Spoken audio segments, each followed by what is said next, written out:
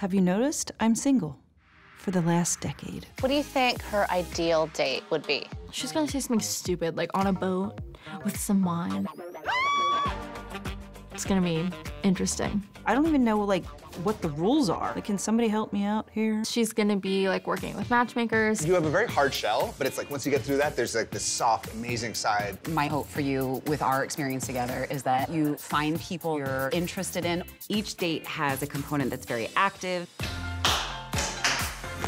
Boom. It's also going to have an element of a more intimate dinner aspect. I feel like we need to adventure. We can adventure. Kids? I have 8. 8 kids. Do you wear cargo pants? No. First dates are definitely not supposed to be romantic. They're about finding out if the person's a serial killer or not. Mom, this is Kate. Meeting the mother already. Whoa. We're meeting Mom already? One of Kate's major goals should be to go on a second date with someone. Second, third date, it's okay to show a little skin. If I'm genuinely interested, you're gonna know it. It's been fun so far. Good. If I'm genuinely not, I don't know that we have a connection, really. No. Take care. Everything that she's been through has really created a lot of trust issues. That was so painful.